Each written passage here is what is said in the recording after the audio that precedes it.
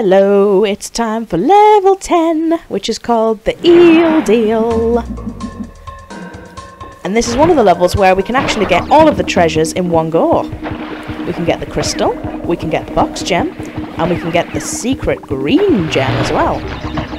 All in one go. Not that I don't like this level, because I do quite like the sewer levels. They're lots of fun.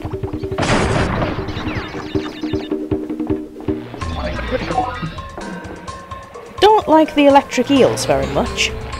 But we couldn't have a level called the Eel Deal without some eels in it. And I'm invincible again! Right. Go to the right. Don't really have to get rid of all those nitros. But jump through the wall. I bet you didn't think of doing that. And at the end of here, we will find the green gem.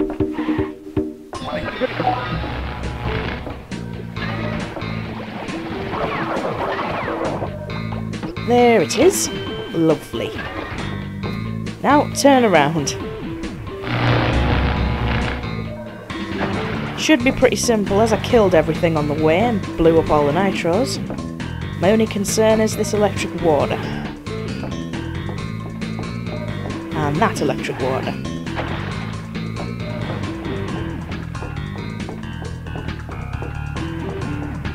And jump back towards... yes, there we go. I honestly don't know how people were expected to figure that out. Again, playing this in 1997, I think it was my brother that discovered that. I know it certainly wasn't me. Because when I see nitros, my first instinct is not to go, "Ooh, let's run behind the nitros and see if we can jump through a wall," that up until now you've never been able to do. Perhaps I'm a skeptic.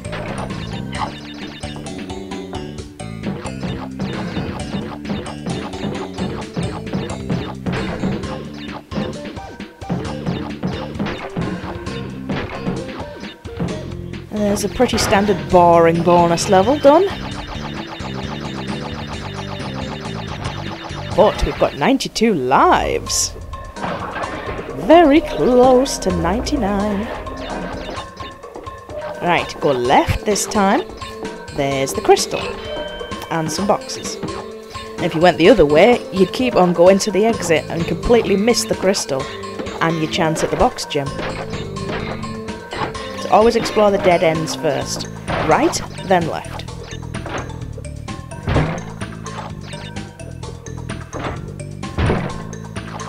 Don't always follow the Wumpa Fruit, because sometimes the Wumpa Fruit tell blatant lies.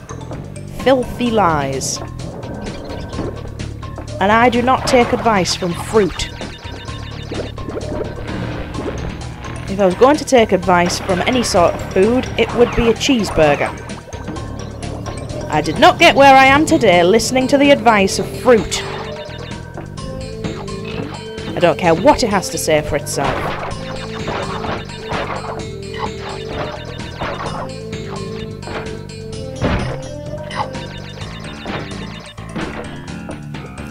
I have now made myself want cheeseburgers.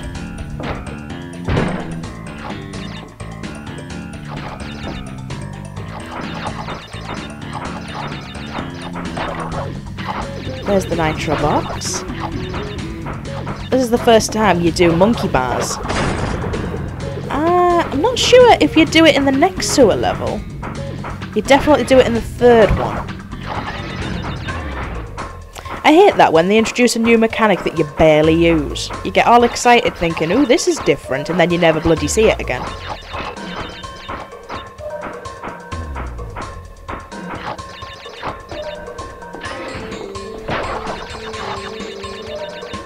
Now this tunnel is very hot, and so are these little spiky things. So don't touch the tunnel and don't touch the spiky things. And there's the box gem.